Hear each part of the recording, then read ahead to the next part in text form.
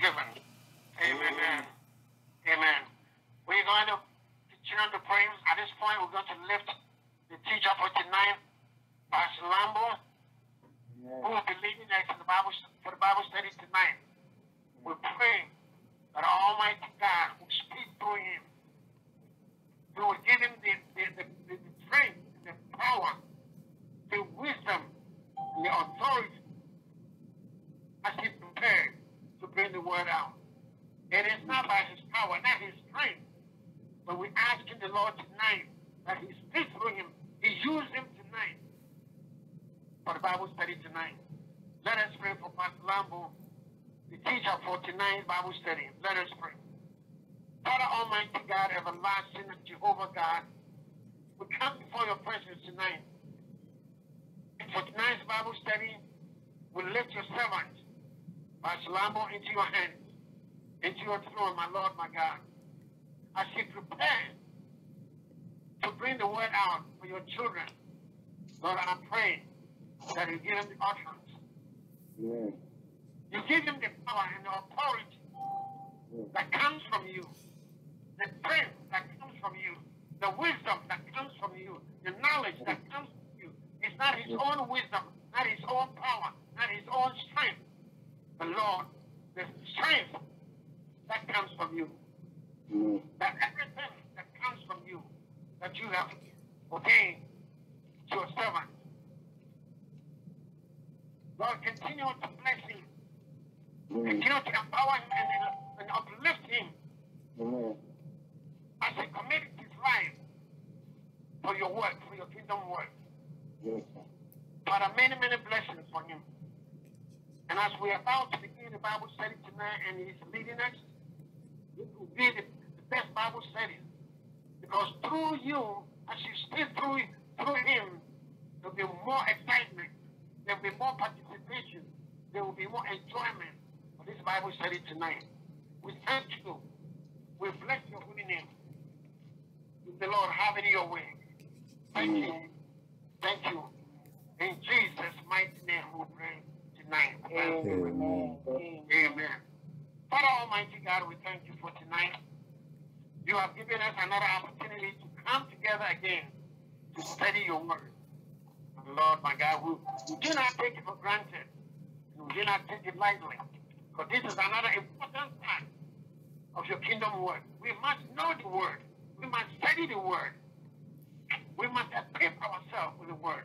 And the only way we do it is when we come together like this and study the word. But continue to empower us. Give us that spirit, the spirit of learning of your word. For tonight.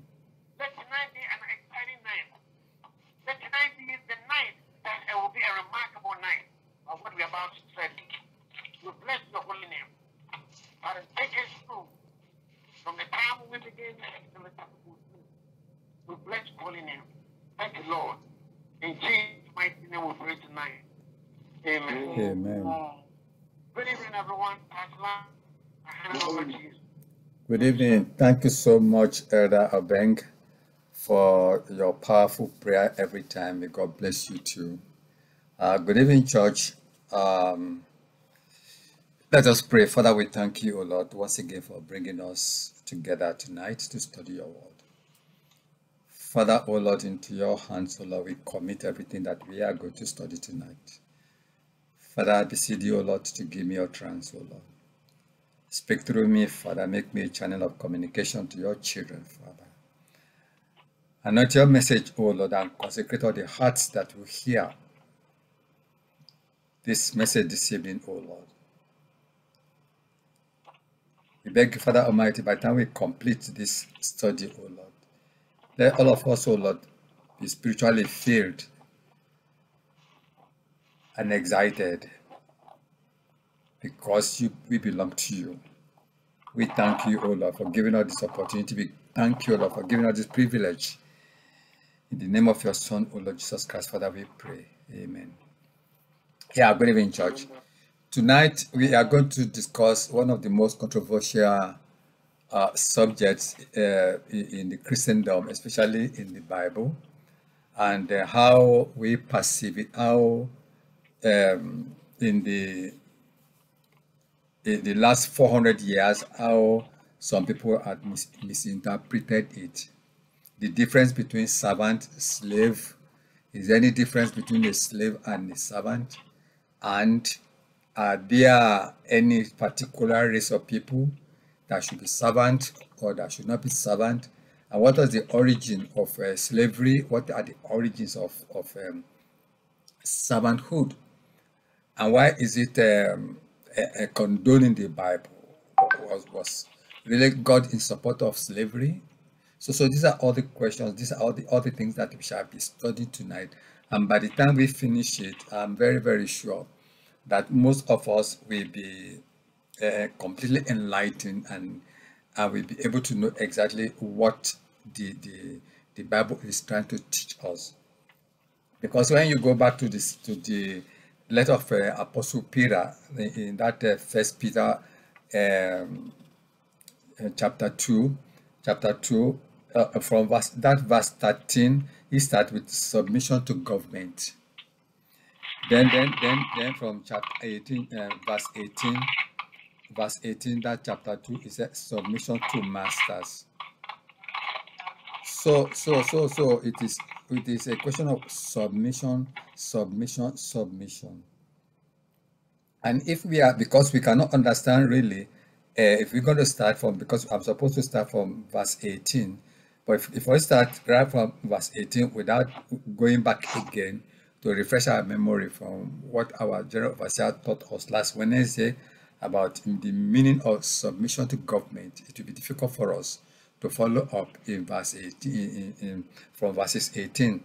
And that verse 13, it says, therefore, submit yourself to every ordinance of man for the Lord's sake, whether to the king as a supreme, or to the governor, or to those who are sent by him for the punishment of evildoers, and for the praise of those who do good.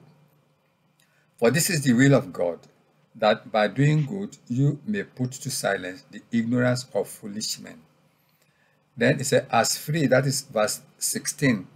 It says, as free, yet not using liberty as a cloak for vice, but as bond servant of God. Honor all people, love the brotherhood, fear God, honor the king. Then submission to masters, starting from verse 18. He said, servants, be submissive to your master with all fear, not only to the good and to gentle, but also to the harsh. For this is commendable if, because of conscience towards God, one endures grief, suffering wrongfully. But what credit is it if, when you are beaten for your faults, you take it patiently? But when you do good and suffer, if you take it patiently, this is commendable before God. For to this you were called, because Christ also suffered for us, leaving us an example that you should follow his steps. He now justifies the reason why we must be submissive. From verse 22, he said, who committed no sin, which is Jesus, nor was deceit found in his mouth, who when he was revived, did not revive in return. When he suffered, he did not threaten, but committed himself to him who judges righteously, who himself bore our sins in his own body on the tree, that we, having died to sin, might live for righteousness, but whose stripes you were healed. For you were like sheep going astray, but have now returned to the shepherd and overseer of your soul. So this is what Apostle Peter wrote in that first Peter chapter 2, according to the NIV, which is the New King James Version. But when we now come down to the level of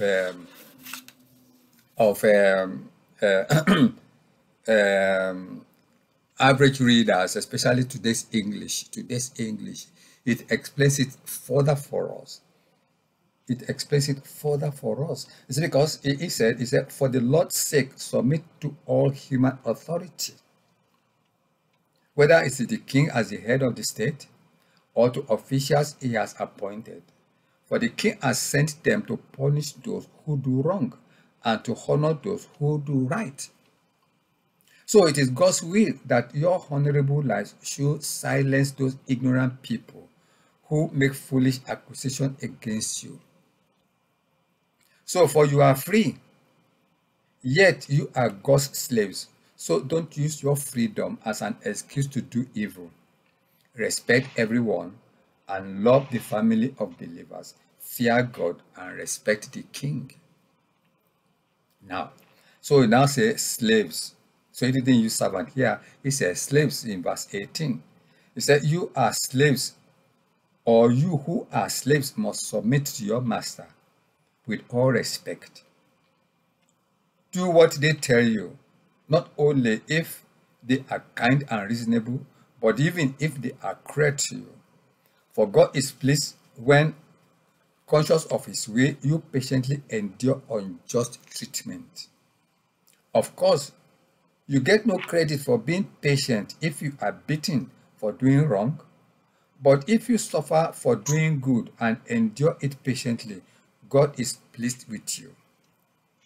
For God called you to do good, even if it means suffering. Just as Christ suffered for you, he is your example and you must follow in his steps. He never sinned, nor ever deceived anyone. He did not retaliate when he was insulted, nor threaten revenge when he suffered. He left his case in the hands of God, who always judges fairly. He personally carried our sin in his body on the cross so that we can be dead to sin and live for what is right. By his wounds you are healed. Once you were like sheep who wandered away, but now you have turned to your shepherd, the guardian of your soul. Now, the big question now is Apostle Peter writing to the Jews or writing to a particular race of people? It's because one thing we gather from this writing is that it's writing to the Jews, and the Jews are not Africans, they are not black people. They are Caucasian too. So we have to debunk from our own mind once and for all tonight that servant slaves does not refer to us as black people at all, even though some people may try to use it.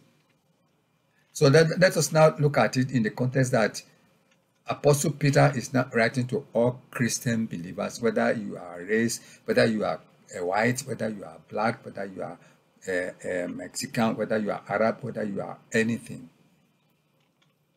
And then it will be possible for us to be able to really get something from it. Now, the General Overseer try as much as possible to enlighten us, to explain to us that what Apostle Peter was telling us about how we can be submissive to those in authority. He said because it is God's design, it's part of God's plan, and God ordained it. It was God that set up the kingship.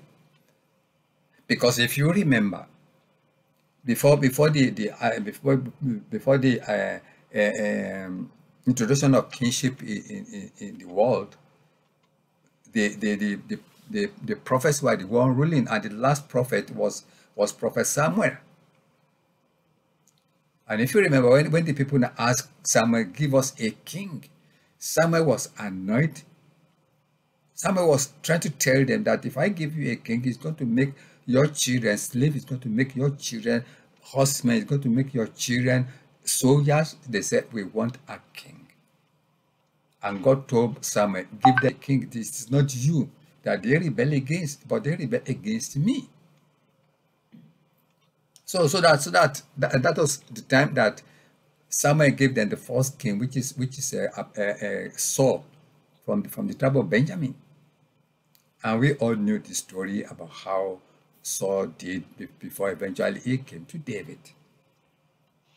So that we have people in authority which are ordained by God. And then also, even before the existence of Samuel or the prophets, immediately after they left Egypt, if you still remember again, when they were in the wilderness, the father-in-law, Jethro of Moses, he said, look among these people, the people who are faithful to you, the people who could be trusted, so that they can be in charge of 50, in charge of 100, in charge of 500. Make them judges. Otherwise, you will burn out. So that was the beginning of delegation of authority. So that it was ordained by God that we must have authority. And that's what Apostle Peter is trying to say, that those people that they are now in charge of you, authority, obey them, respect them. And that's why we have in every organization, religious organization, we have the hierarchy of those in authority to whom we must respect. And the same respect goes to the homes too, in which the Bible says that as Christ is the head of the church, so is a man the head of the home.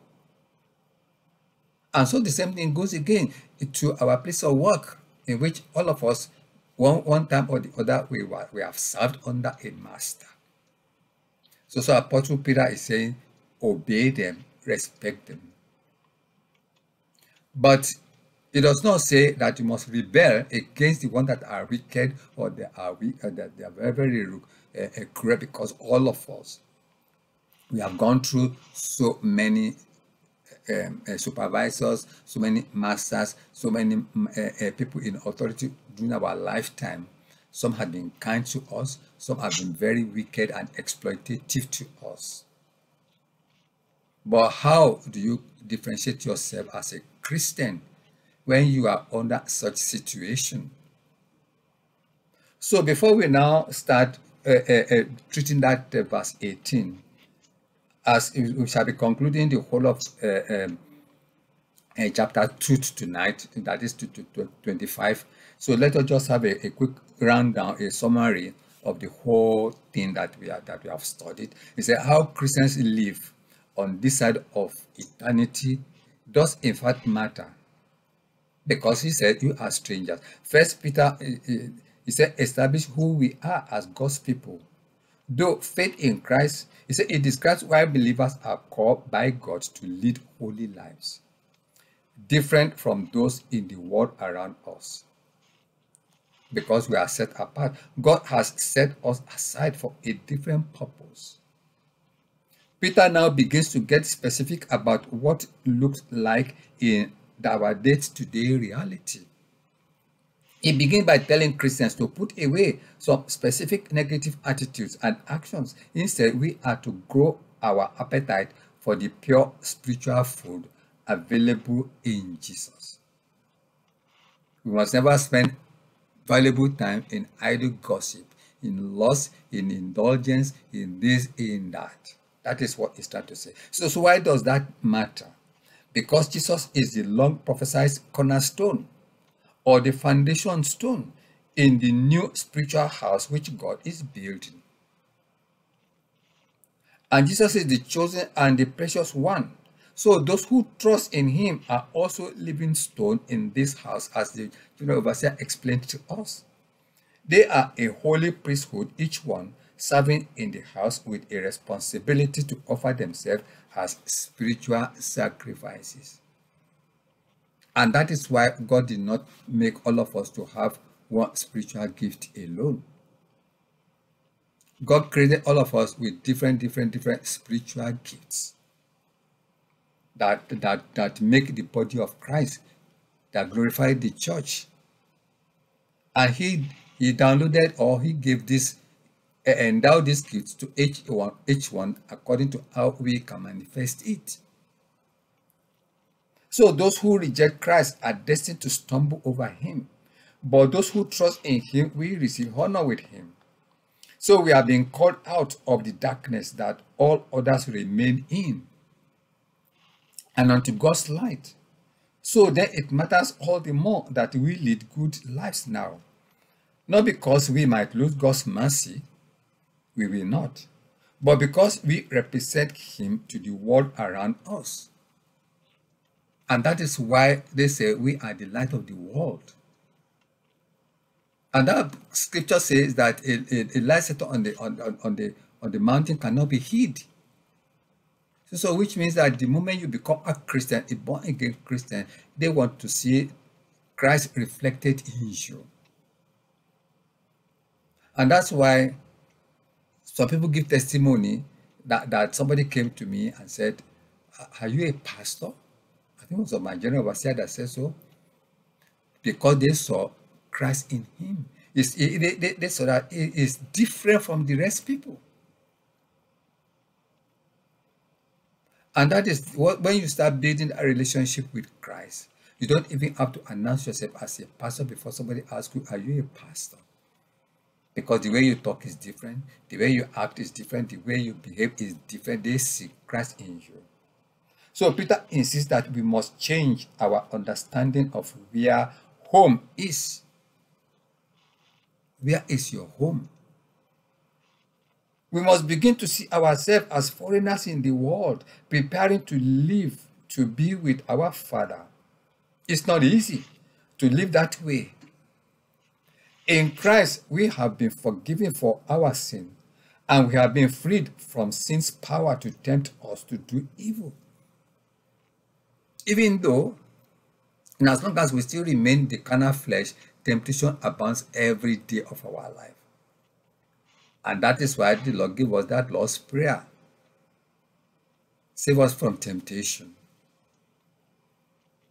Every day we recite the Lord's Prayer because we are tempted every day. So, but we still want to sin. But the desire to do wrong, which is war against our own souls. We must engage in the battle with ourselves now that we have the ability to win it. Thanks be to God. We have the ability to win sin, to wage war against sin. So one aspect of that battle with ourselves is submission to human authority. One aspect of that battle is to submit ourselves to human authority. What does that mean? It's simple. Son, obey your father. Congregation, obey your pastors. Pastors, obey your general overseer. Supervisors, obey your boss. So these are all simple things. And Peter's readers at that time must have felt that they had legitimate reason to rebel against human leadership, because when the Bible says that you are now free in Christ, that you are now free in Christ, it does not give us liberty to do whatever we want. Because if you remember again, Apostle Peter, Apostle Paul, he wrote in Ephesians, he said neither Jew nor Gentiles. He said, because he wrote it in Galatians 3:26-29. He said, so in Christ Jesus you are all children of God through faith. For all of you who were baptized into Christ have clothed yourself with Christ. So there's neither Jew nor Gentile, nor slave nor free, nor is there male or female, for you are all in Christ Jesus. If you belong to Christ, then you are Abraham's seed and heirs according to the promise. This one was completely not rejected, but it was a kind of a hard discipline or instruction for the rich people of those early Christians to swallow. Now, what is Apostle Paul trying to say here? Because in the Roman setting, the culture allow them to keep slaves, they have so many slaves. And even in the Christian community, they kept slaves. Or even in the Jewish community, they kept slaves because God gave them the authority to wage war and capture some people as slaves. So and this was the both of contention between the Jewish, the Mosaic law and the new doctrine, which is Christianity. And that is where Christianity run a parallel. It run against any norm. Because the Romans believe in slavery. The Jewish believe in slavery. The Gentiles believe in slavery. Now, when you now become a Christian, you are now telling me that my slave should now be attending the same synagogue with me, that my slave should now be sitting on the same dining room table with me, that my slave should not be sharing the same benefit with me. It was difficult for them. It was difficult for them to swallow. But that is what Apostle Paul is saying here. So that is what we and this thing did not even stop over there. It even prevails up to today. Because if you still remember, immediately after the declaration of emancipation of slave trade, the white people refused to allow the black people to enter the same bus with them. The white people refuse to allow any black people to go to come to classroom with them. Even today, there are some areas in which you cannot go. But even though that is racialism, that's nothing to do with what Apostle Paul is saying here. Because the people that are they are called slaves here are not black people. They are also Jews. They are also from different countries. But that is the way they interpreted it over here. And they try to justify slavery. So we are going to go into all these things, and people will be able to ask questions. People will be able to ask questions. So Peter is clear. Christians must submit to every human authority, whether the emperor, whether the governor, or the slave master.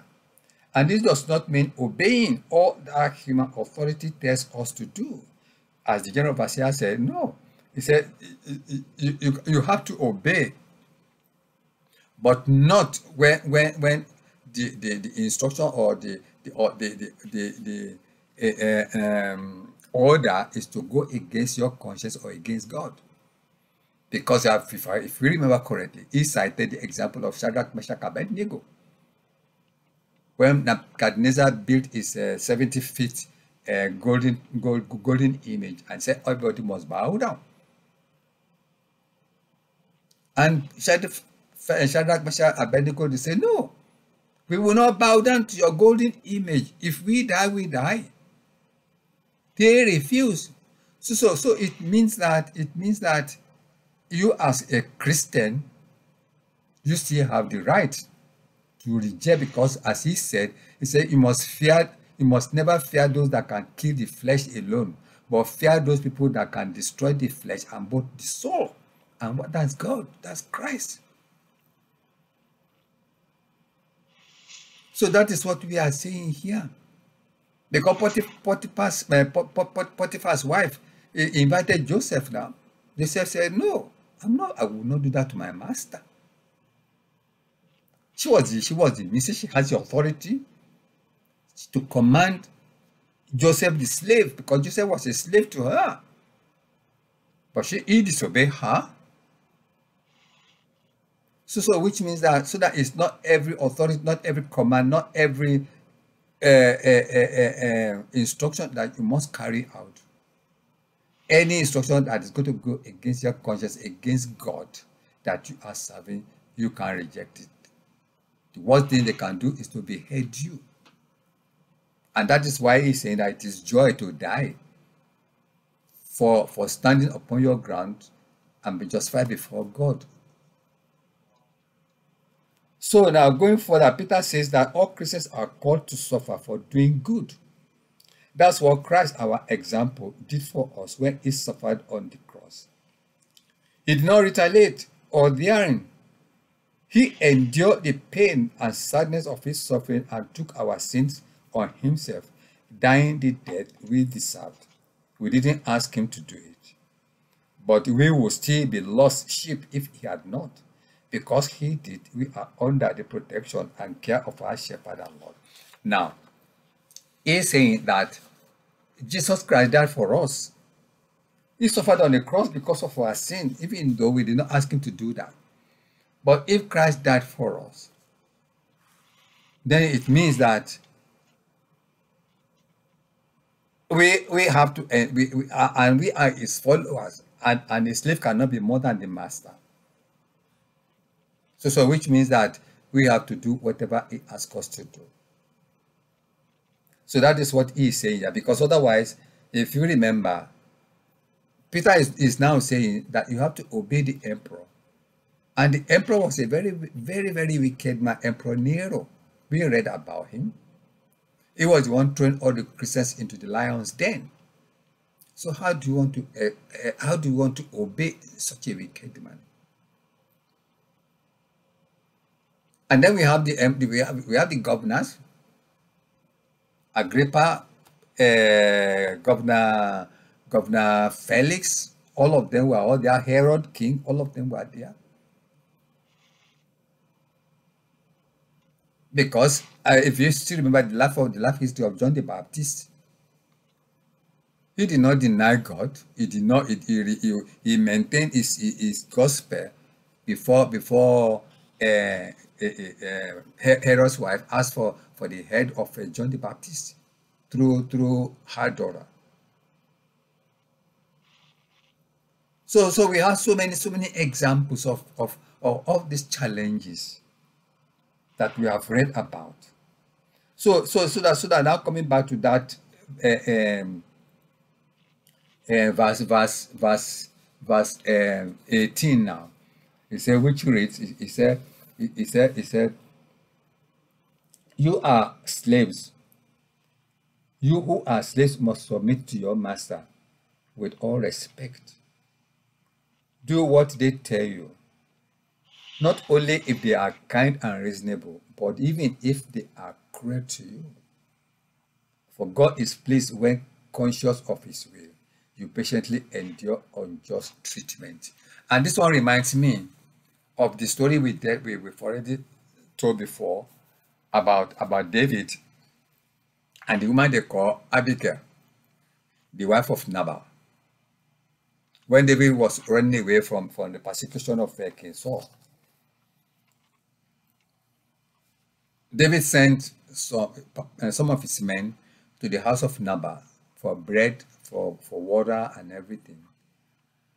And Nabal said, who is the son of David that I should kill any of my sheep? Even though David protected his sheep, David protected his servants from the armed robbers that came to invade them. But what did Abigail do, his wife? If you still remember, David said, okay, I will go to the house of Nabal, and I swear that not a single male will remain. I will kill all of them.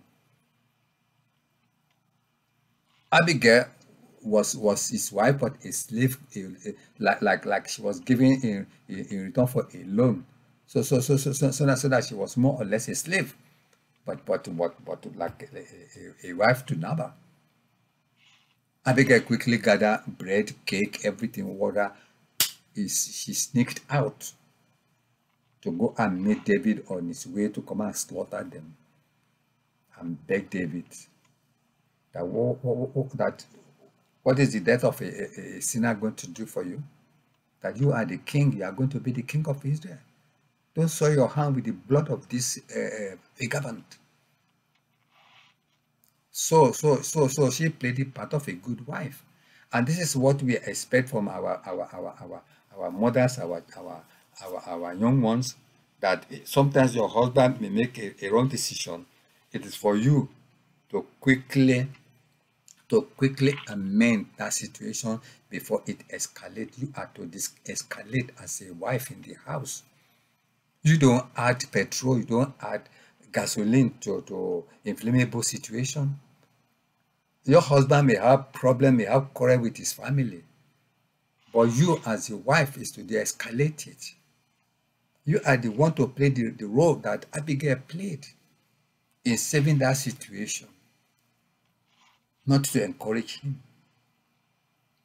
So this is the role that we are talking about tonight. That Peter discusses how this submission works. It's set out in the less than ideal circumstances in which most of us find ourselves. Slaves, submit yourself to your masters with all respect, not only to those who are good and considerate, but also to those who are harsh to you. Many Christians in the first century were slaves. Here, Peter refers specifically to house slaves, members of the household, domestic servants, and we have them today too. And if you still remember again the story about that we have already read in Philemon, Onesimus. Onesimus was a slave to Philemon, and he ran away. They didn't tell us what he did. And when you catch a slave that run away, they either cut off his hair or they cut off one leg, or they do something, they mark him.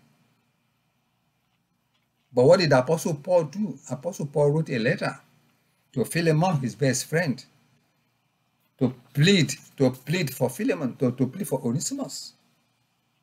He wrote it in Philemon 10 to 11. He said that I appeal to you for my son. He called Onesimus the slave, my son.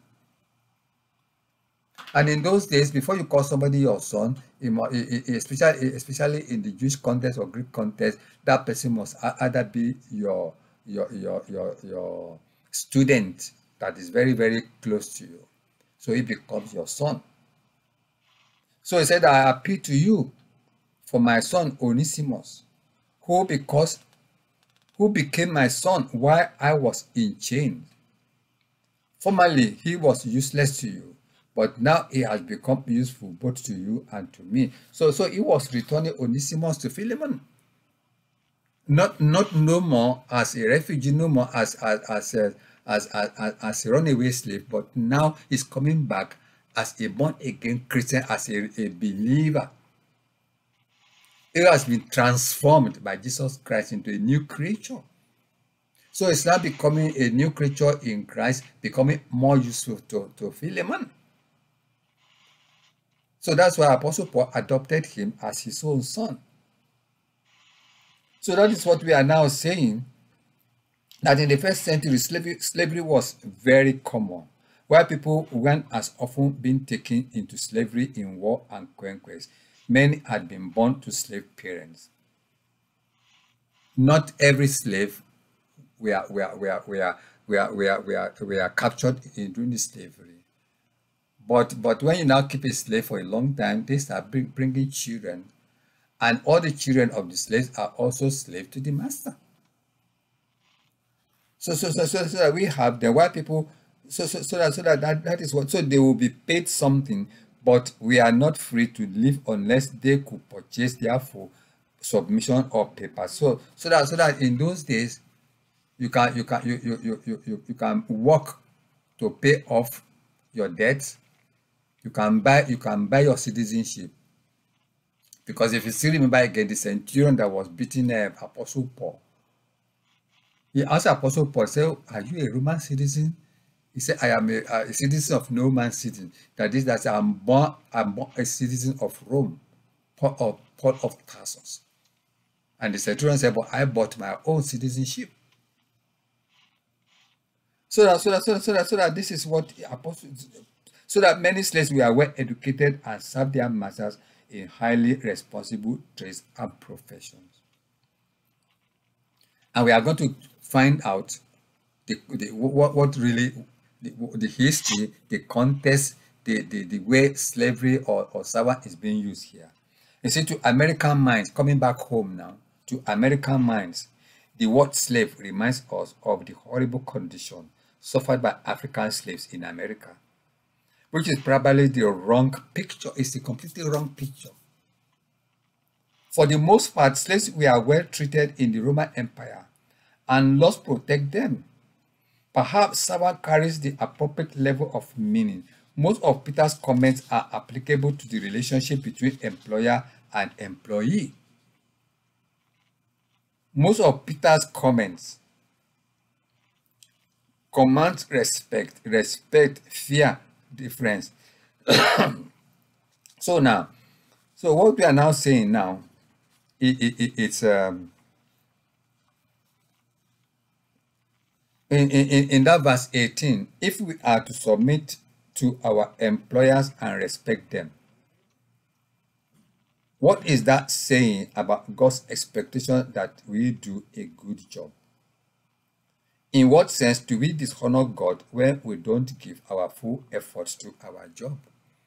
So the question we are asking now is, what do we really understand as Christians that God expectation that we do a good job when we submit to our employers and respect them? If we are to submit to our employers and respect them, the question now is, what is God's expectation that we do a good job? That's one. And then in what sense do we dishonor God when we don't give our full efforts to our job? Can somebody give me that answer? Let us answer it in a broad. It's not strictly referring to employer and employee. Let us say in the church too. The general overseer is supposed to be the head of the church, and he delegates authority to all. So what is God's expectation? What is God's expectation that we do a good job? Which is one. And then in what sense do we dishonor God when we don't give our full effort to our job? Can somebody give us an explanation on that one? How do we please God when we are in a position of not in position of authority, but in position of being servant, that is servant leadership? How do we honor God by doing our job? Or how do we dishonor God by refusing to do our job? What does God expect from us in any situation we find ourselves serving other people?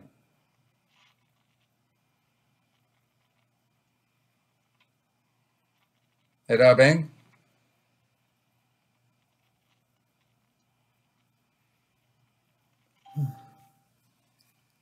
Nobody.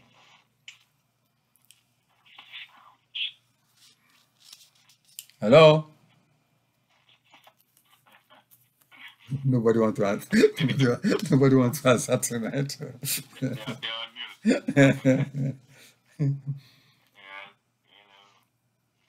How do we please God how do we please God, especially in the church, when the general overseer gives authority, gives everybody assignment?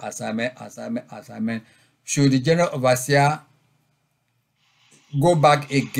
start going back again to check whether his job is being done? Or should the general overseer have that confidence that once I've already given this job out, I don't have to have any headache or stress to start monitoring everybody? So what does God really expect from us?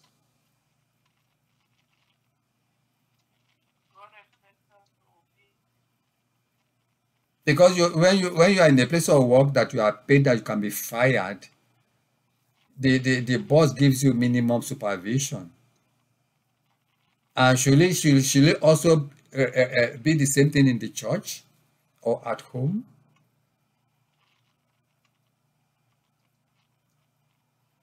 Yeah, I'm listening to you, Auntie Mary. Yeah, I'm listening to you, because one thing is when you are given an assignment in your place of work, where you know that you can be fired if you don't do it. And sometimes I have found myself in a situation where I have to meet target dates because as a quantity surveyor or a developer, I'm always giving target date to meet. So which means that I don't have any excuse to not to meet that target date, because I know it's going to cost the investor and it's going to cost me too. So I work like a jackass. But when now comes to church now, should we also have the same zeal? Should we also have the same, shall I say fear, or shall I say commitment, or shall I say fear to please God? So how do you reconcile this situation? What should be our attitude as Christian? Hmm?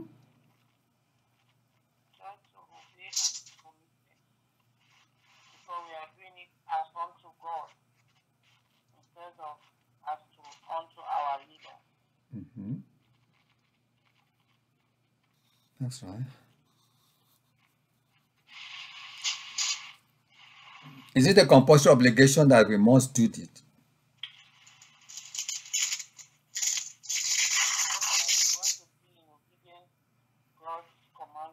Mm-hmm. And on time. Thank you so much. Anyway, things are pretty easy when your boss is wise and honest. But what about the fool, the incompetent, and the morally bankrupt boss? Have you ever worked for one of them? Slaves, submit to your masters with all respect, not only to those who are good and considerate, but also to those who are harsh. For it is commendable if a man bears up under pain of unjust suffering, because he is conscious of God. But how is it to your credit if you receive a beating for doing wrong? If you do wrong, they beat you, you justify it. But if you suffer for doing good and you endure it, this is commendable before God. And we've read that one before too, the life history of Joseph. Joseph didn't do anything, but he was in prison for 7 years. And so many cases like that. So that's what he's now saying. That figuratively it means pertaining to be morally bent or twisted, crooked, or dishonest bosses. I don't think Peter is talking especially about physically violent bosses, because you cannot stand a boss that is going to slap you. No, it's not talking about that one, even though we have seen that before too. So he mentioned a beating in verse 20. I think he's talking about those who are cruel, unfair, who don't appreciate your hard work. All of us must have suffered that kind of situation before. I suffered that kind of situation many, many times. But I endure, because I knew that everything that has a beginning must have an end. But why I was suffering, I didn't know, but God was preparing me for a better things to come. And I thank God I'm in Mount Zion Fellowship Church today, getting my reward for all the years of pain, all the years of suffering that I have been going through. So that is what the Bible is saying here. It is difficult to preach unless you two have gone through that kind of experience before in your life. So bosses who promote their favorites and pass over others. Bosses who take advantage of their authority to intimidate and bombast their workers. Bosses who don't pay fairly. Crooked, morally bankrupt bosses. Peter makes it very clear here that the standard for our attitude and behavior is God's pleasure. We work for God's delight. So we must never lose courage. That is what the Bible is saying here.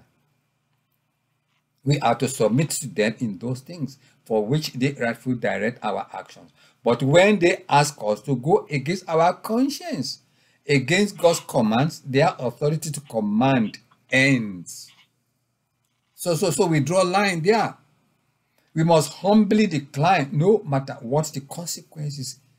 We live our lives conscious of God's, with that spiritual awareness of God's presence with us. We can live as children of God in that place.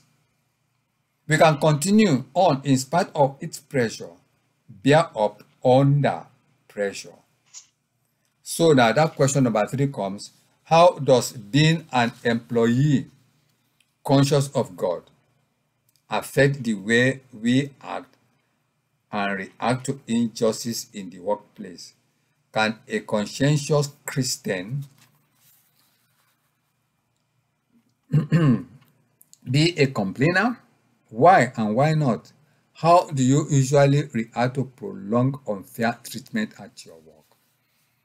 How does being an employee conscious of God affect the way we act and react to injustice in the workplace? If you are an employee, how does the conscience of God affect the way you treat people? That is number 1. And then number 2, can a conscientious Christian be a complainer? Why and why not? How do you usually react to prolonged unfair treatment at your place of work? How many of us have undergone that kind of situation before? How did we react? Do we have the right to complain? Can anybody answer us? Or as a boss, how does the conscience of God direct you, the way you conduct your business, the way you treat other people? Yes, sir. Yes, sir. I can only think of 2 examples in the Bible to answer your question. Okay. And as Daniel and Joseph. That's right. Because in the case of Daniel, his enemies try to do everything to find fault with him, right? That's right. Anything bad happened in his life to accuse him about, because imagine the carry out an investigation on you as a believer. Would you stand the test? Would you stand up to that kind of thing? That's right. Without some kind of scandal or corruption being uncovered? Because when we look at Daniel, for example, Daniel stood up to the scrutiny to the point where his enemies could only say he prays too much. They tried to find everything about Daniel because of the position he was in. He was not corrupt. He did everything according to the book. That's right. And so because they didn't like him, they tried to set him up. But the only way they could set him up was because he prayed too much. He's too faithful to God. Mm-hmm. Isn't that amazing? And I think as believers, don't we want to have that kind of excellent testimony before the world? And it is achievable, because remember that God wants us to be holy, and He's holy, and He gives us the resources to achieve victory. And so again, Joseph and Daniel demonstrated that they even tried to set them up. Yes, Polycarp didn't like them, but guess what? They stood to God. Now we saw, with Joseph, we saw what happened, end result, became the prime minister of Egypt. With Daniel, we saw what happened, that God shut the mouth of the lion, and even the king who put him there said, began to praise his God. So again, that's what's the motivation for excellent behavior? It is to get respect. That's right. It is to impress other Christians how spiritual we are. Mm-hmm. It is to get some earthly reward. What we want to do is to reflect God's grace to the lost world, so that God will be glorified. That's right. Okay?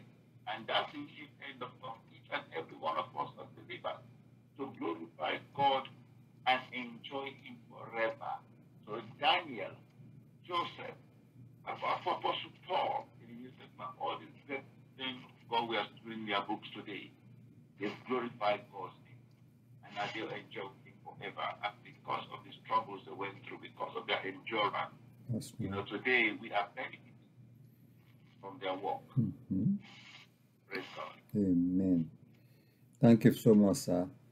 So to round up this concept about slavery and servant and the how it has been misinterpreted or misconstrued, I just want to run down to bring everything back home to our daily life in the modern life that we are living now.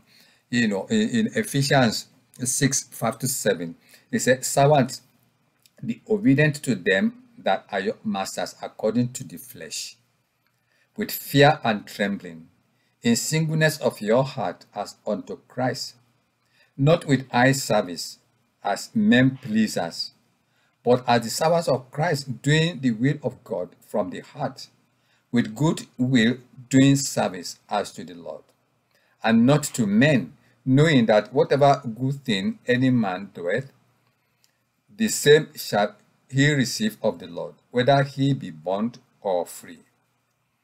Paul repeated himself almost word for word in the 3rd chapter of his epistle to the Colossians.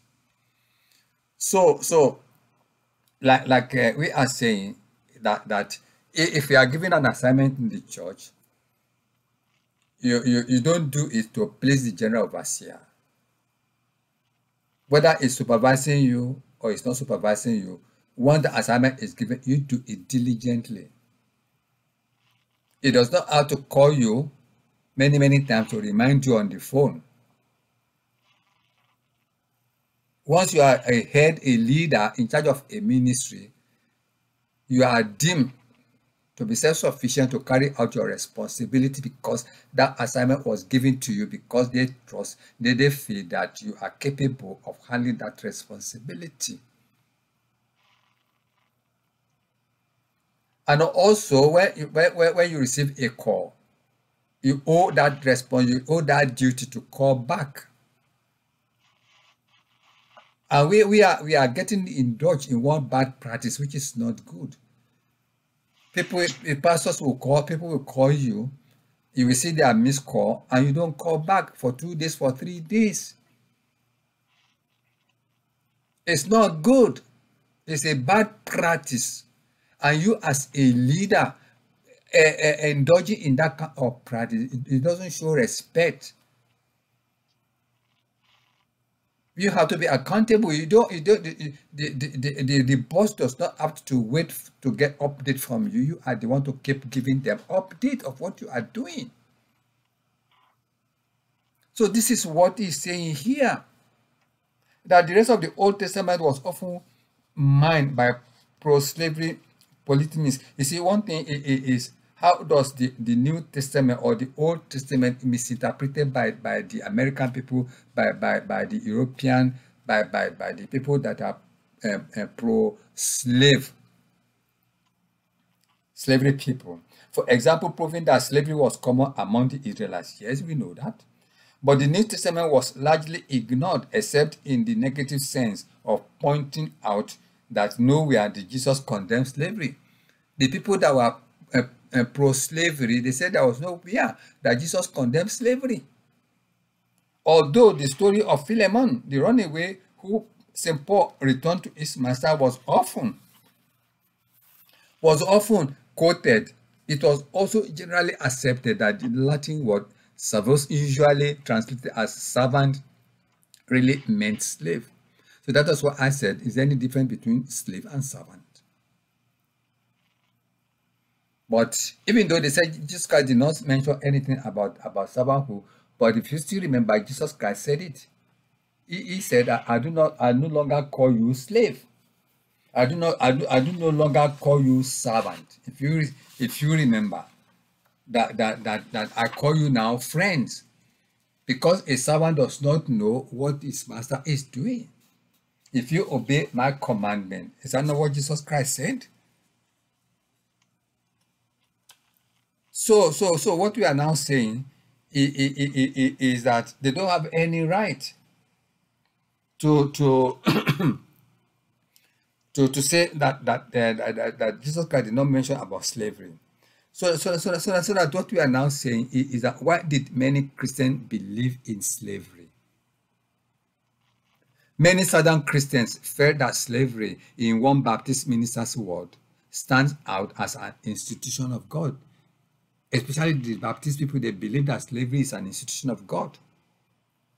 And there are some so common arguments made by Christians at that time when slave, because I was able to see a special Bible set aside for slave. They divided the Bible into two: one for the white people, one for the black people. And then they said slavery was an institution of God, and they give biblical reason for it. One of them was Abraham, the father of faith. And all the patriarchs had slaves without God's disapproval. They said God did not disapprove Abraham's having slaves. As they told us in Genesis 21, 9 to 10, he said, but Sarah saw that the son whom Haggai, the Egyptian, had born to Abraham was mocking. And she said to Abraham, get rid of that slave woman and her son, for that woman's son will never share in the inheritance with my son Isaac. They said, but God did not disapprove of slavery. Two, they even went to quote Canaan, the son of Ham, Ham's son. Ham's son was made a slave to his brothers in Genesis 9. If you still remember, after the flood, Noah's children, they said Canaan saw his father's nakedness and he was cursed.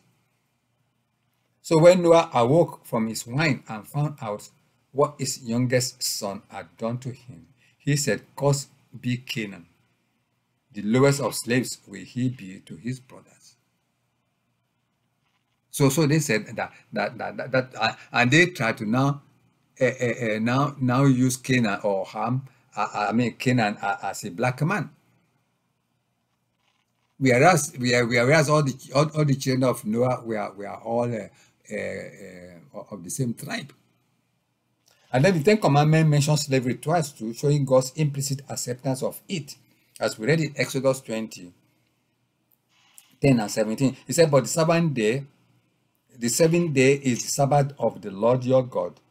In it you shall do no work, nor your son, nor your daughter, nor your male servant, nor your female servant, nor your cattle, nor your stranger who is within your gates. So which means that they are saying, well, we can keep slave too, because the children of God kept slave. So slavery was widespread throughout the Roman world, and yet Jesus never spoke against it, because Jesus existed when the Roman Empire was in power, it was reigning. He didn't raise any objection against slavery. And then the Apostle Paul specifically commanded slaves to obey their masters, as we have already read in Ephesians 6, 5 to 8. Paul returned a runaway slave Philemon to his masters, as we also read in Philemon. So these are all the biblical reasons they gave to support slavery in America. But the evangelical people, they have their own reason too, which is a charitable reason. One of them is that slavery removed people from a culture that worshiped the devil, practiced witchcraft, sorcery, and other evils. Can you believe it? So they brought Christianity to take us as slaves. Yes, sir. Yes. So just observation. Yeah. Okay. As you were talking about submission. Yep. And as you clearly and eloquently explained about slavery, the submission. But at the same time, we talked about various characters in the Bible who were very submissive. We've talked about Joseph, we've talked about Daniel, and of course Noah, who was also very faithful and submissive. Even in the face of faithlessness, he was very faithful and very focused. And also earlier we talked about the head of the church, the overseer, and we talk about Christ being the head of the church, and also the husband being the head of the home, and how the wife should submit, and the pastor should submit, and the fellowship church should also submit. So we've talked about all of that, but point that I wanted to probably you can throw some lights, or anyone can throw some lights on, is the part where, you know, we have a woman and a husband. You have a husband who is abusive to a woman. And I know that in some Christian denomination, of course, divorce is a no-go. It's a no-no. It doesn't happen. In fact, they are very, very strict on that. That there is no separation. And you do have other denominations where it's acceptable. But in the context that we are talking now, how should a Christian handle a situation where a wife is married to a husband? And the Bible says a woman should submit. But here you have a man, a husband, who is very abusive. And the woman is, brings that case to the church about what they're going through. The church is tried, but the situation does not, or maybe even the man is not, someone who is a believer. How do we handle this in the context of the world? Thank you so much. Actually, we have had so many cases of that before, and what the Bible says is that if a believer a woman married an unbeliever husband,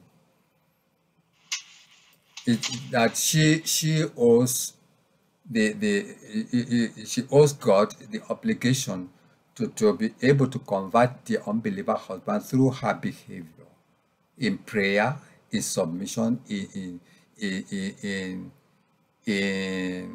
what she does, that through her goodness the husband may change, and vice versa. If a believer husband marries a cantankerous woman, that but before you say one, she says two. And once because today we have women, before you say one thing, they raise up their hand to slap you. When it gets to that stage, what do you do as a husband when your wife slaps you? You're going to slap back? You're going to choke her? Because sometimes we make a mistake. When during the courtship, she's the best, she's the Cinderella. But the moment that ring enters her finger, you get a Jezebel in your house. What do you do? Are you going to hop in marriage and hop out again? And that's why they say fools rushing where angels fear to tread. But once you have made that mistake, what do you do? And that's where the church comes in. Because it's not a situation where a man can handle, or not a situation where a woman can handle when she's married to an abusive husband. But unfortunately, the church cannot even help when the husband is not a believer, because he will not come. So now the pastor too has a role to play by visiting the home and pray to God before we even go in there. Otherwise, he could get kicked out. He will pray to God. Yes, he will pray to God for him to be admitted. So God is God that is going to speak through him to be able to calm down the horrible husband. Because we read it also in the Bible, like I've already said, that Abigail was married to Nabal. And Nabal was a horrible man, a brute, that David was going to slaughter him together with all the male in his house. But Abigail rushed out to cook and meet David.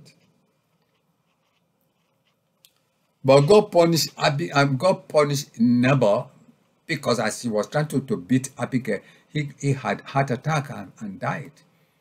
But we are not praying that somebody's husband should die. But what are we going to do if we don't want to end up in divorce court? So that is why patience, because our own mothers or our own grandmother, they didn't have bed of roses in their marriage life, especially in polygamous homes. But they endure. They endure. Some of them were neglected by our forefather in presence to the young wife that he has. They refused to give her her allowance, and everything was spitted upon. But because of her children in that house, she knows that if she packs out, her children will become slaves. So she had to endure. So this is where we are now coming now. Because I wouldn't say my grandmother was a Christian, that she endured it was because she's a Christian. No. But because traditionally she has to endure as a wife, as an African wife, it is now that we become a jet age wife that we rush to divorce court at the slightest provocation. So endurance is one of the main factor that she must have. And the background too, from where she's coming. I'm not saying that she should be stupid or she should be a punching bag. No. But I don't know, maybe Pastor Bana is a married counselor, I'm not. So maybe he can come to our rescue here. Pastor Bana, can you help us, sir? Well, I'll try that. The question that Usman just asked, I mean, that's a very important question because there's a lot of married countries based around that because there are a lot of Christian wives who, for years have endured terrible, terrible, terrible treatment at the hands of abusive husbands because they genuinely believe that by enduring through that abusiveness, they are actually adhering to the word of God. Because remember in the book of Ephesians, chapter 5 verse 24, where the Bible, verse 24, it says, therefore, just as the church is subject to Christ, so let the wife be subject to their husband in everything. And I think that's not a problem because they think, these women think that, we have to be submissive in everything. So they assume, they believe that submitting, to the husband means they have to submit themselves to this abusive behavior. No, they don't have to. But that's not what Paul was talking about. So, and also, we need to understand, looking at this, we need to understand this setting in which, Ephesians 5 was calling for submission. We need to understand what that means.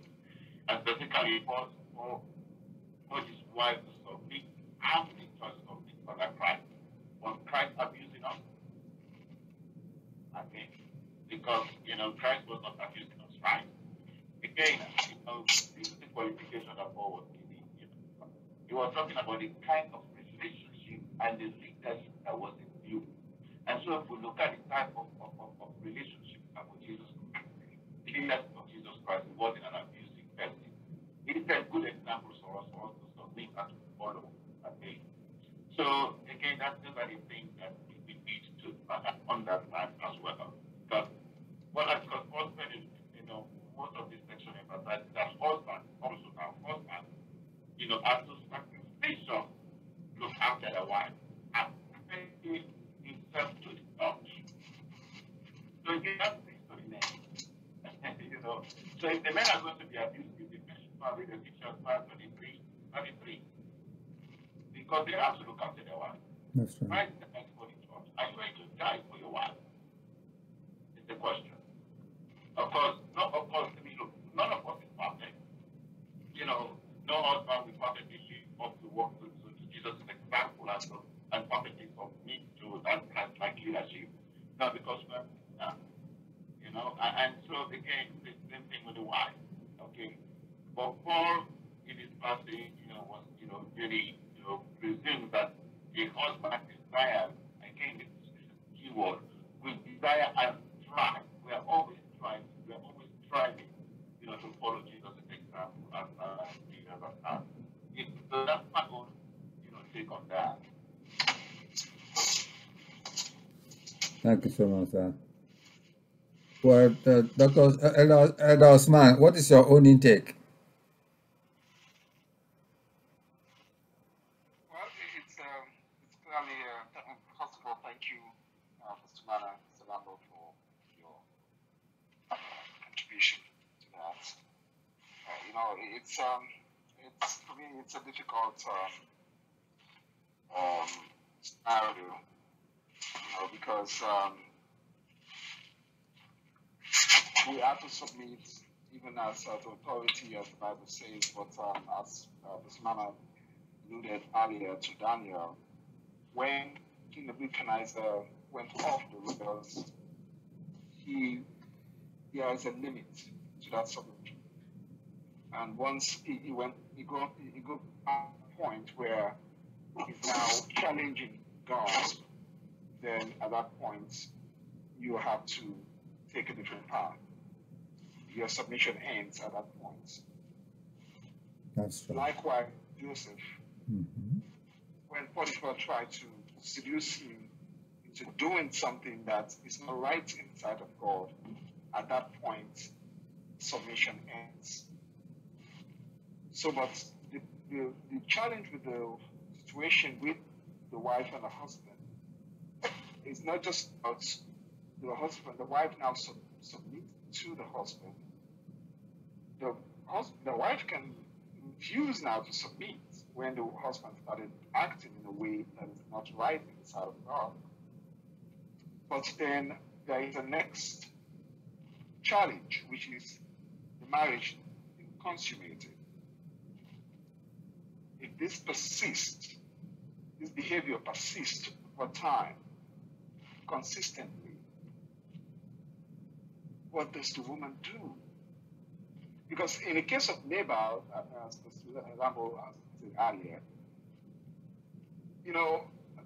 from reading that passage, you probably realize that Abigail had some power there, because even in the situation where David had to,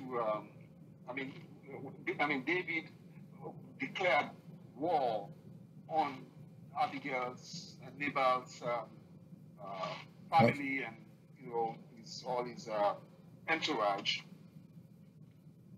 Abigail was able to summon the servants, some of the other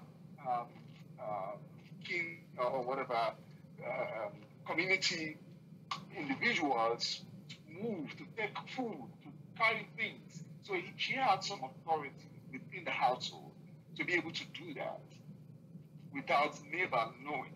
So which means she had some authority to even command those people to go with all that, the food that they took to meet David in the wilderness. But in some homes where you have men that are so brutal, so, the wife feels, don't feel empowered to do anything. And people may not even listen to her, because of the fear of what might happen to all of them if the husband should find out what had happened. So, but the question there is that I'm struggling with, what in terms of the marriage, annulling that union, whether we have any reference of biblical reference that makes the annulment of the union itself acceptable when things get that far. I think that's the point that I can't. No, I think we have, because it was written that if a believer woman married an unbeliever husband, and she tried her best, but the man remained evil, that the marriage could be annulled without that woman being guilty of adultery. And if a believer husband also married a woman that is cantankerous and is an evil woman, the man can still, after trying his best. But it is in the New Testament that they were saying that that whatever man has joined together, let no man lay asunder. that a man will come to a woman, they become one flesh, and anybody that divorces his wife, make her an adulteress, and anybody that married a divorced woman also marry an adult or commit adultery or fornication. But that is what the New Testament said, and they said Jesus Christ supported it. But how do we now draw a line, or how do we marry the Old Testament and the New Testament together? Because one thing, it's God saw the problems of what you have just raised in every marital home before he decreed through Moses this solution before Jesus Christ came. And how are we now sure that Jesus Christ was the one that ordained what the New Testament is now saying? Because obviously, you will not allow your own daughter to stay in a marriage where her life is in danger. Because there are something that sometimes is more worse than physical abuse, psychological abuse, emotional abuse, and all these things. They can easily kill any woman. And if your own daughter is in that situation and the man is not repentant, is getting worse, is taking advantage of the fact that your daughter is a Christian, and your daughter continues to submit, because one thing is, if you are lucky to get married to a bully does not want you to be submissive. A bully takes advantage of your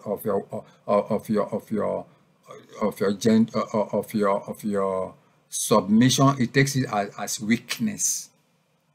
And when a bully now misinterprets your gentility, let me put it that way, as weakness, he cherishes on it. He takes advantage of it. And what do? Do you allow your daughter to die, or you find a way out? So this is a kind of a moral decision that is between you and your God, and no pastor can tell you what to do. And the same thing if your own son is married to such a woman that is going to kill him at any time. What do? You stay in that marriage? So like I said, it's also a decision you have to make after depending on your conscience with God. I don't know, but that is what I would do. Dr. Usman, that's a very great subject that you raised. Maybe that's something we can actually talk about, because one day, because me, when we look at marital abuse, I know it's almost 20 past 9, but when we look at marital abuse, it's harmful. It's a harmful distortion of Christ's leadership, and it violates, marital vows. Because when we take our marital vows, what do? We do to love, honor, and to cherish. Yeah. All right? That's what we say. And that word cherish there, I know now people rewrite their own marital vows, but that is the marital vow. Those three words: to love, honor, and to cherish. Yeah. And that comes to the radical, different response and submission. That doesn't mean it's not talking about submission, but those are the things it's talking about. So again, if you go back to, the book of Esther, chapter 1 to 12, we've gone past those days. Just because Queen Vashti didn't submit to, what happened was that Queen Vashti didn't submit to the king, right? The book of Esther was the king. You got his houses together, get and you won. Okay? So, because she refused to be submissive. All right? But he was drunk. Okay? That's true. Doing things that she should be doing. But, that's a subject that needs to be looked at. But personally, for me personally, I would not encourage a woman who got a wife, an abusive situation where she's been physically, permanently abused.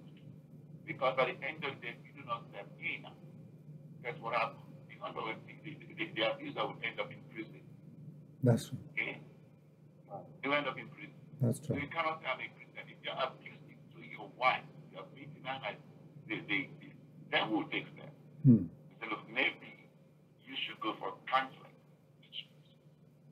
That's right. Because if you don't have something goes wrong with that, God forbid, one of them, was somebody, because sometimes the abusive person can get too mad, does something crazy to the abuser's room. That is true. And said, they touched me about it, they didn't do anything. It's not something we just, if it gets to that point, then we'll bring in professional counselors and people to come in and actually look into that matter. That's So right. I personally will not stand for somebody abusing his wife, and I just let God does not like divorce. No, somebody's going to do something. That is true. And before it gets to that stage, we intervene. Thank you so much. Thank you so much, sir. Thank you so much. Thank you so much. Thank you so much. God will help us. Thank you, Dr. Thank you so much. Thank you so much. We are blessed now. Any other question? Okay. Can you close the prayer for us, please, sir? Thank God. Okay, Pastor Mala, can you pray for us? Thank you. Can you close the prayer for us, sir?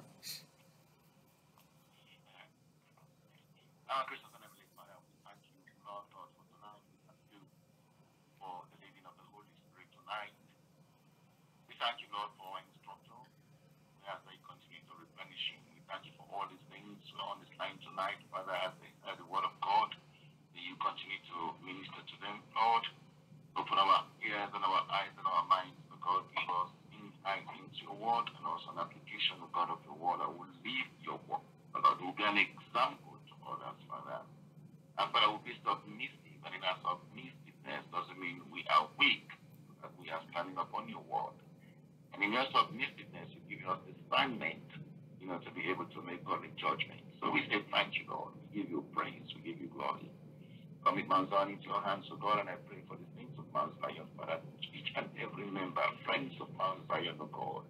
Those who want to speak, Father, touch them in a divine way in the mighty name of Jesus. Those who are bereaved, touch them, Father, divine, O God. Father, we thank you once again for the privilege and opportunity to study your word. We say thank you, Father. We give you praise. We give you all the glory tonight. In the name of our Lord and Savior Jesus Christ, we pray. Amen. Amen. Amen. Can we share the grace together?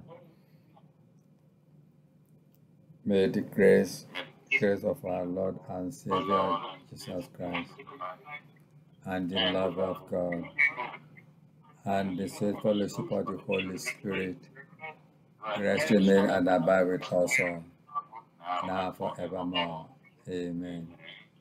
Surely, goodness and mercy shall follow all the days of our lives, and we shall dwell in the house of the Lord forever and ever. Amen. Amen. Thank you so much.